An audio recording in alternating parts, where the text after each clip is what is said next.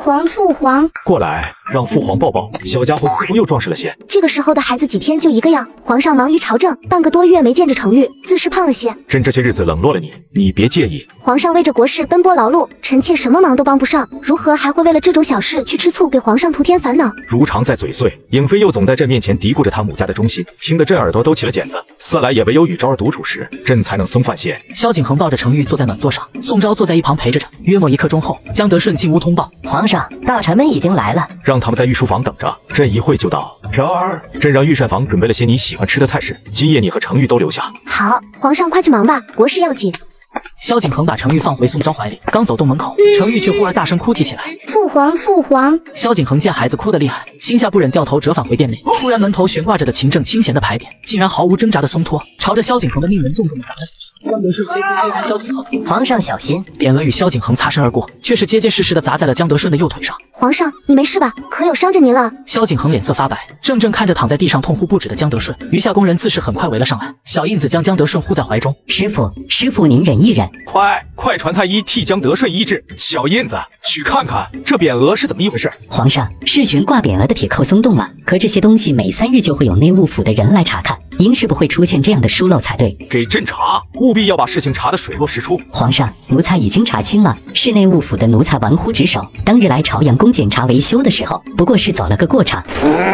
传朕旨意，将那奴才处以车裂之刑，杖责了内务府总管100大板，停他整1年的俸禄。是，奴才这就去办。等等，你师傅怎么样了？回皇上，师傅他那条右腿算是彻底废掉了。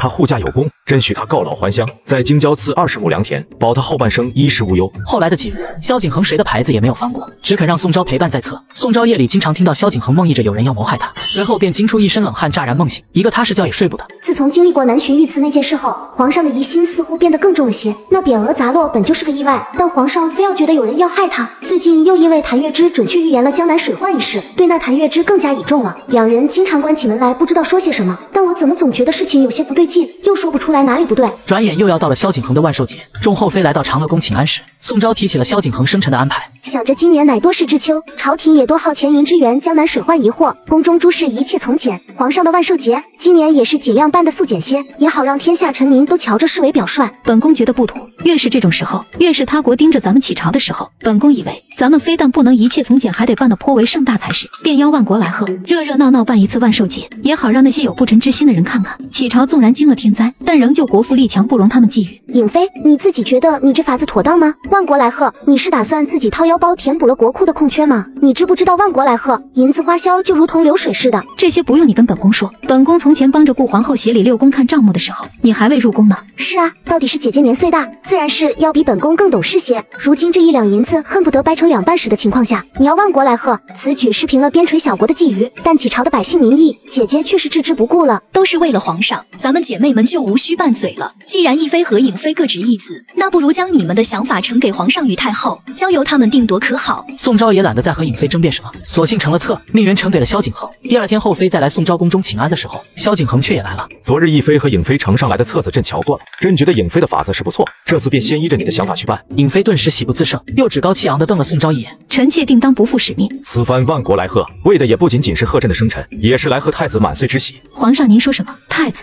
国本不定国之动荡，百姓遭难，朕心难安，故而朕决定即日起册立大皇子承煜为太子。此话一出，连宋昭也懵了，急忙起身推辞。皇上正值春秋鼎盛，如今承煜还未满岁，如何呢？朕意已决，亦妃听旨便是。萧景恒温柔地扶起宋昭，随后恶狠狠地瞪了颖妃一眼。如今亦妃仍旧是协理6宫之人，6宫所事你们都要听她的。谁若是敢僭越放肆，亦妃可以随时行宫规处置，且不必来回朕。听明白了吗？臣妾等恭听生言，不敢有违。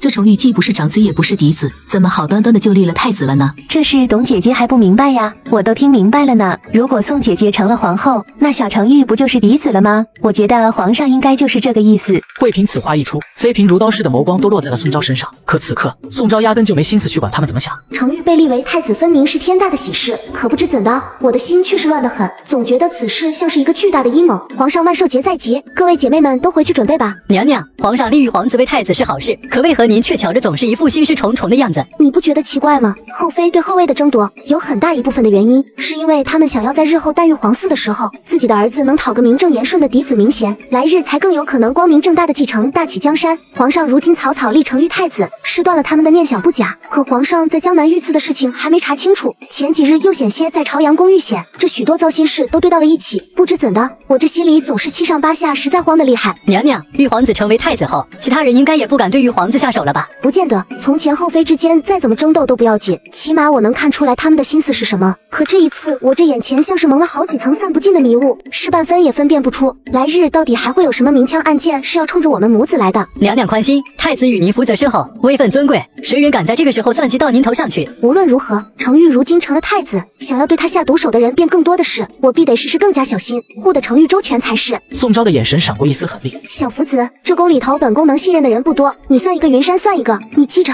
从今日起，你必得寸步不离地跟着承煜，无论生出什么紧要的事，你也不能离开他半步，明白吗？娘娘放心，奴才定当以性命护着小主子，必不会让任何人伤着他分毫。转眼到了萧景恒的万寿节，也是承煜的第一个生辰，万国来贺的消息就已经散了出去。边陲部族和一国皆遣使臣来贺，萧景恒将宴席开设在皇宫中最大的殿宇九霄宫，要向万国使臣引荐承煜这个太子。竹音来贺，恭祝皇帝陛下生辰极乐，愿江南之灾早日平定，启朝万事昌荣。竹音有心，如今既臣服于启朝，启朝自当庇佑竹音百姓，竹音子民便也是我大齐子民。竹音临海，这大红珊瑚在竹音乃是镇国之宝般的存在，帝君闻皇帝寿诞，便将此物交与微臣入宫皇上，以表我竹音对大启的臣服之心。萧景恒朗声大笑，对此贺礼多有夸赞。后妃们也是看个热闹，私下里小声议论起来。这红珊瑚倒是见过，但是这样大的，咱们还真是开了眼。你没听他说这是竹音的镇国之宝吗？这东西都拿来巴结皇上了。看来竹音那个新上位的帝君，可要比老帝君怂多了。老帝君被贵妃娘娘的父兄扒了衣裳游街示众，又当街斩首，还提他做什么？倒是我瞧着，这红珊瑚惠嫔娘娘应该很是喜欢吧？你们瞧，惠嫔娘娘右手食指上佩戴的那枚红珊瑚戒指，倒是从未换过。这珊瑚戒指是皇上赏赐给我的，我瞧它颜色喜庆，所以就日日戴着了。今日万国来贺，也不单是贺朕的生辰，朕前几日定下了太子人选，今日恰也是太子生辰，趁着各国使臣都在，也将太子抱出来，让大家瞧瞧。萧景恒话落，就看到小印子慌慌张张进屋，一个踉跄跪在了萧景恒面前。哈，皇上，太子殿下他不见了。说什么不见了？什么叫不见了？宋昭闻言心猛地抽搐了一下，不管不顾地冲去了内殿，结果却看见门口2名侍卫皆被人抹了脖，横尸在地上。守在育儿榻旁的小福子胸口中了一刀，倒在血泊中生死未卜。不行，我要冷静下来。如果连我都慌了，那承煜才是真的凶多吉少。云山，你去看看小福子。这时，萧景恒也带着大队人马赶了过来。见此场景，急忙上前揽着宋昭肩膀：“别慌，别慌，这是在宫中，承煜不会出事。”宋昭抬起迷蒙的泪眼看着萧景恒，想说的话如鲠在喉。萧景恒满眼心疼地替他抚内，又向宫人们震怒高喝：“传朕旨意，宫门下要不许任何人进出，今夜九霄宫烈焰之人皆不许离去，直到太子找到为止。朕倒要看看是谁敢在朕眼皮子底下这般放肆。”娘娘，小福子还有气息。来人，即刻将小福子送去内殿诊治。他是守在承煜身边的，定然能问出线索。去叫郭院判，让他务必把人救醒。侍卫把小福子抬走。这儿，外臣那儿朕会亲自审理，但这事儿也难免会是后妃动错了心思。后妃那里你细细问着。朕。皇上该让颖妃细查细问，臣妾心都慌了，如何还能问出什么？孩子不可能平白无故消失无踪，这是在宫里头，皇上是承煜的父皇，承煜也是您寄予厚望的贵子，臣妾相信皇上定会让承煜平安无恙归来的，是不是？萧景恒听他此言，微不可察地愣了一下。你安心，朕绝不会让任何人伤着咱们的孩子。臣妾多谢皇上。小福子护着承煜出了凶险事，他很有可能看见了谁是掳走承煜之人，臣妾得守着他，必得让他醒过来说出实情。你也得顾着你自己的身子才是。云山，好生伺候好你家娘娘。一妃娘娘，微臣要为福公公处理伤口，未免血腥，您有着神韵，见不得这些，还请娘娘出去候着吧。本宫就在这儿看着你医治。郭院判人心圣手，定能将他救过来。娘娘放心，微臣定当尽力。刀刃横向对着郭院判，娘娘这是做什么？本宫不是让你尽力，是让你一定救活他。他若是醒不来，耽误了本宫去寻承煜的下落，那本宫一定会即刻送你上路。郭太医从未见过宋昭如此，在吓出了一身冷汗的同时，自也是丝毫不敢怠慢。宋昭全程守在一旁，口中也是不断喃喃着：“不会有事的，承煜不会有事。娘娘放心，一切都有皇上在，太子殿下会平安无恙的。”我一贯是清醒的、聪明的，但这一次我却不敢深想下去。虎毒不食子，我可以暂时相信他，希望真的不是他做的吧。与此同时，九霄宫也是闹得翻了天。萧景恒将后妃挪去了暖阁，让颖妃负责审问着。颖妃对着承煜失踪一事完全不上心，随意敷衍问了几句后，就靠坐在椅子上。承煜被封太子可是断了本宫的封后之路，如今太子不见了，这事儿左右也不是我做的，我还巴不得那孩子寻不回来才好。这太子失踪了，皇上让咱们在这儿熬着有什么用？难不成还要怀疑是咱们做的吗？是啊，咱们人都在后宫，谁会有这滔天的本事？还不如让咱们先回宫去，安排着人手一并跟着寻一寻太子，总比在这儿干耗着蹉跎要好。姚妃这话倒是有理，本宫这儿问了一夜也问不出什么，瞧着大家也都乏了，等本宫去回了皇上便先散了吧。颖妃娘娘，皇上圣旨是不许咱们任何人离开的。太子失踪是大事，您若是现在走了，只怕……本宫是去请旨皇上，哪里有你说话的份儿？颖妃刚要离开，暖阁的门却被人从外头拉了开，众人齐齐望去，才见侍臣妃脸色阴沉地立在门口，堵住了颖妃的去路。颖妃十分敷衍地给陈妃请安，还不等她起身，元妃抬手就扇了她一个响亮的耳光。今日皇上寿辰，阿达胡部的使臣都在外头候着呢，皇上向来礼待胡部，你竟敢打我，你不要命了吗？本宫是皇上亲封的贵妃，打你就打你，还需要拼命算日子吗？你若再敢与本宫聒噪一句，信不信本宫撕烂你的嘴？颖妃连吃了7、8个耳光，两颊迅速肿起，却是吓得不敢正眼看陈妃。众后妃也反应过来，齐齐向她扶礼请安。臣妾见过贵妃娘娘。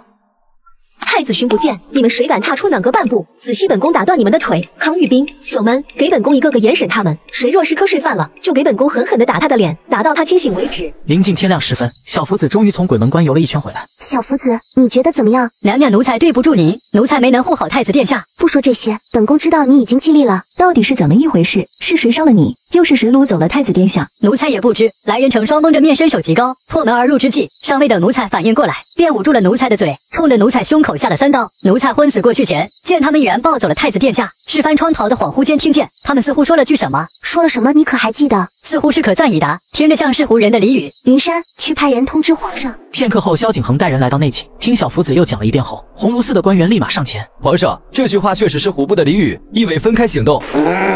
传朕旨意，将阿达胡部的使臣押入了慎刑司内严刑拷打，务必要从他们口中问出太子的下落。不太对劲，阿达胡部就算是吃了雄心豹子胆，也不敢在这种万国来贺的公开场合做出掳走太子这样荒诞的事。可如今这离谱的事还真就闹出来了。那么无论阿达胡部有没有做这件事，为了平息盛怒，他们也一定会急着向启朝投诚，让所有臣民都臣服于启朝，也不是没有这个可能。只是这事为何如此像昔日皇上对付瑞王与宁家的手段，同样的滴水不漏，也同样的令人作呕。后来的几日，宫里宫外都彻底热闹起来，人人都在到处寻着程昱的下落，却是一丝一毫的好消息都传不来。这日，萧景恒召宋昭去朝阳宫一见，宋昭来时，见颖妃跪在朝阳宫正门外。皇上，臣妾的母族绝无此心呐！皇上，臣妾的母族向来对皇上忠心耿耿，臣妾不信母族会做出此等大逆不道之事。此事定是有人要蓄意陷害臣妾母族，挑拨母族和启朝的关系。皇上明鉴，皇上开恩。宋昭越过他身旁往正殿去，颖妃疯魔般爬到他脚边。义妃，你听我说，真的不是我做的，也不是我母族做下的，我没有要害你的孩子，真的不是我。义妃，我发誓，若是我和母族做过掳走太子这样不仁不义之举，我必遭天谴无后而终。我信你。可是皇上要处置我的母族，我实在是没办法了。义妃，我求求你帮帮我，你让我见见皇上。宋昭默然不语，轻轻推开颖妃的手，回身缓步朝着正殿迈了进去。昭儿，你来了。小印子，你出去告诉颖妃，她若是再敢聒噪，吵着了一妃安泰，朕便即刻将她降为答应。朕和四部的人商讨过，若是胡部的人掳走了程昱，他们定然会从这些路径折返回去。朕已经派了6路兵马沿路追截，定是可以。萧景恒滔滔不绝，宋昭一个字也听不进去，只觉得身边这个男人可怕得很。皇上，钦天监的谭月之是怎么说的？朕问过，也是毫无头绪。呵呵，他连水患都能算得出，如何会算不出皇上的贵子会有此一劫？如何会算不出程昱如今身在何方？可见是他不中用。朕让钦天监加紧卜算此事，但朕身为程昱的父皇，也不能全然靠着钦天监去寻找咱们的儿子。前些时日，皇上险些被砸落的匾额伤着，臣妾记得后来的几日，谭月之几乎日日都会来见皇上。他是来与皇上说什么？不过是些寻常的天象之事罢了。两人彼此相望，良久无言。宋昭看着身边的男人，只觉得陌生。我一直觉得，只要我能将皇上玩弄于股掌之中，便可以在宫中一路顺风顺水。可聪明如我也是没有料到，有朝一日我竟也会成了被皇上玩弄之人。程昱才刚满1岁，就成了皇上扩张版图的棋子。就算我逼问出真相，又要如何才能救回自己的儿子？宋昭只觉得无边的绝望朝自己袭来，小腹无端传来如刀绞般的痛楚，令得宋昭双脚一软，跌入萧景恒怀中，紧接着眼前一黑，便昏死过去。皇上，娘娘这是要生了，可娘娘这一胎才8个月呀！快去请太医和接生嬷嬷，先将昭儿挪到寝殿去，都仔细些，别伤着她。朝阳宫上下霎时乱成了一锅粥。萧景恒刚要去寝殿陪着宋昭，小英子却慌张进屋。皇上，水师提督生擒了在临安谋刺您的曲嫣然，如今已经带着人入宫了。一定要尽力保住一妃母子2人，若实在遇着两难，务必要先保一妃万安。娘醒了，娘娘可担心坏奴婢了。您自产后已经昏睡了3天2夜了，我的孩子呢？娘娘平安代孕了一名小公主，在这儿呢。程昱呢？有下落了吗？还没有，抱下去伺候着吧。是，奴婢告退。小福子一切可好？一切都好，只是还需要娇养着，歇几日才能下地来伺候娘娘。不急，你让她好生养着。云山端来一碗粥，拿走吧，我没有胃口。娘娘好歹吃2口，产后身子虚弱，您这样不吃不喝的可怎么好？奴才给一妃娘娘请安，皇上请6宫妃嫔即刻前往朝阳宫。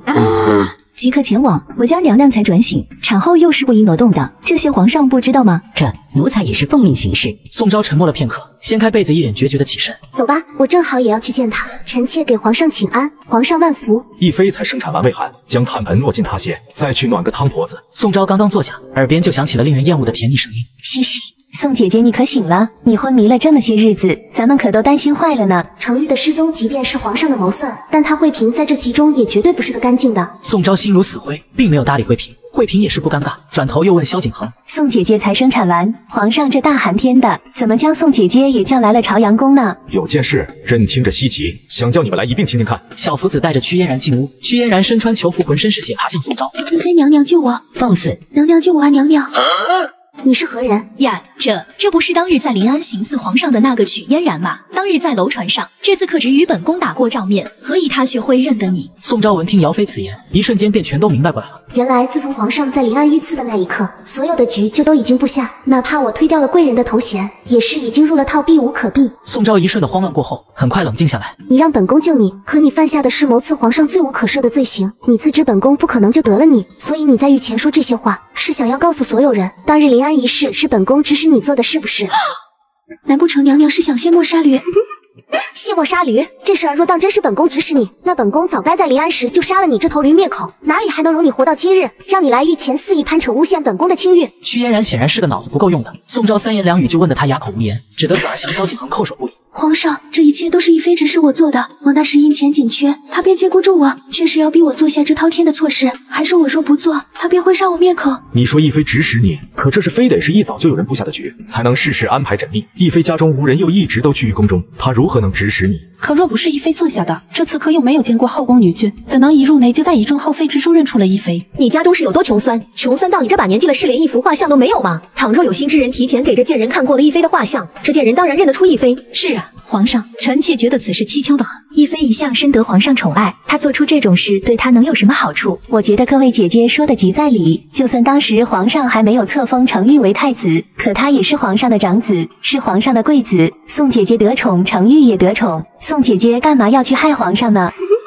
瞧着惠嫔笨嘴拙舌的，这偶尔说句话还都能说到点子上去。一妃得宠，程昱也是皇上膝下唯一一个健全的皇子。倘若皇上有个什么3长2短，那这起朝的江山不就尽落在一妃母子身上了吗？云妃慎言，照你这说法，你父亲远在冀州，却还要暗地里联系吏部尚书与户部尚书，他又是想做什么？就在后妃们唇枪舌剑之际，惠嫔突然起身：皇上，这件事都是因为这个刺客胡言乱语，才污了宋姐姐清白。我觉得就该把他给关进慎刑司严刑拷打，看他还不说出是谁指使他冤枉了宋姐姐。惠嫔说话间，下意识摸了摸手上的红珊瑚戒指，屈嫣然看在眼里，立马高呼一声：一妃，我受你指使去谋害皇帝，自知今日被抓是没了活路了，那慎刑司的刑罚我是受够了，我才不要死前还被人折磨。一妃，你害我至此，我便是做鬼也不会放过你。屈嫣然挣脱束缚，冲向宋昭，拔剑从后面将屈嫣然刺死。一妃，我不会放过你的。遭逢金殿，顿时引起满殿哗然。萧景恒立马命人将这脏东西给抬出去。这件事朕会查清楚，但他以死相告，口口声声说是你派他做下这事。亦妃，你有什么解释？臣妾没有做过的事，皇上要臣妾解释什么？罢了，今日事到此为止，都各自散了吧。皇上，还有一个人正夜候在门外，那便将人带进来。侍卫押着一个男人进入。取事是临安桐庐县的县城上攻击皇上的人。事发后，桐庐县城府里走水，马门家眷死于非命，但这家丁因着当日独揽出门吃酒去了，故而躲过一劫。回皇上，草民什么都不知道，只是在府上走水前，草民曾见过老爷与一个面生之人谈话，那人出门的时候撞见了我，给了我1张银票，让我只当那日是什么都没听见。家丁掏出银票交给小印子。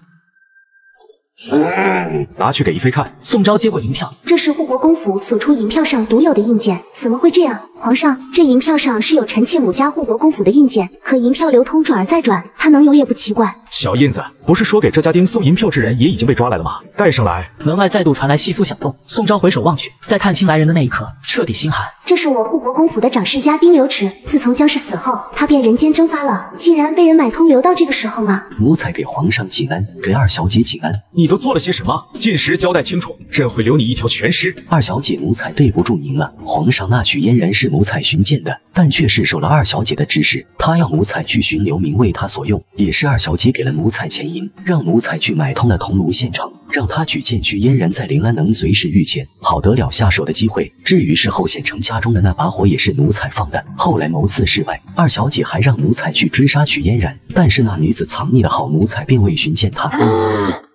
这一系列的构陷，一环套一环，滴水不漏，真是好一番算计。亦妃，你这安得是什么心？你好大的胆子，竟敢谋害皇上！有人开头呵斥，其他人也纷纷贬损起宋昭。荣月刚想求情，却被陈飞一眼瞪了回去。这时，尹妃却突然质疑了一句：“你说亦妃安排你做这些事，她为何要这般安排？又是什么时候开始安排的？”那奴才便不能尽知了，只知是二小姐疑心老爷的死并非是自戕，而是为皇上所害。二小姐向来和老爷父女情深，也是从那个时候开始，二小姐与奴才偷偷联系上，让奴才在暗中帮她做着许多事。父女情深，我巴不能宋世成落下无间炼狱，永世不得超生。我何时与宋世成父女情深过？可细想想，我在皇上眼里，不是一直表现的与宋世成父女情深吗？以皇上多疑的性格，估计已经信了8、9分了吧。宋昭隐约间感觉到一道毒辣的目光正盯着他，抬眼望去，发现慧嫔此刻却是连装都不装了，挑衅的眼神肆无忌惮地在宋昭身上扫视。萧景恒起身走到宋昭面前，扇宋昭耳光：“亦妃，朕向来待你不薄，说你为何要这般谋算朕？”这就是2年来与我朝夕相伴的男人吗？我虽然深谙帝王无情，也明白自己所求为何，但我终究也是女子，终究也曾有过那么一刻，是对萧景恒动过情，付出过几分真心的。